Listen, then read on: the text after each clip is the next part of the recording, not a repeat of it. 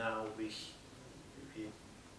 will finish this work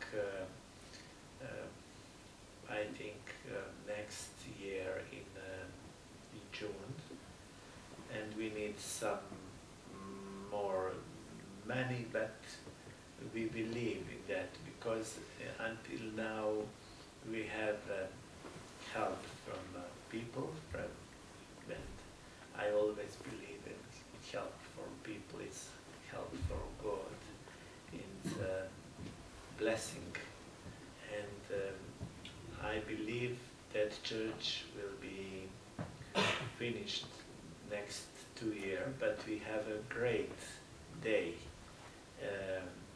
because I read before our eparchy started to be independent church 1219, and I believe in for 3 years we will have 800 years, and in that year we will have a new church in Mostar. I believe that,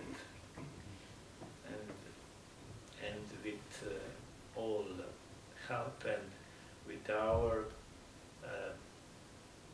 faith we will rebuild that church. But it's very important to rebuild our freedom, our human rights, religious rights, all rights, and human rights in Mostar. Not for us, but for all people, and for just for Serbian. It's not good if our neighbor don't have a good life.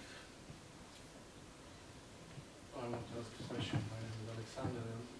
You all know that the city of Mostar is divided into two parts, Muslim and the Croatian part. I just want to ask, is there any possibility or any space for the Serbian population not to come back to the city? Yeah. Do you see any future for the Serbians in that town? It's very, very great question, but it's very interesting. We have divided city, eastern and western, but we have one people, it's a majority minority, and who live in west and east side, and that people, it's Serbian people, it's Orthodox people, and we don't have side now in the Mostar.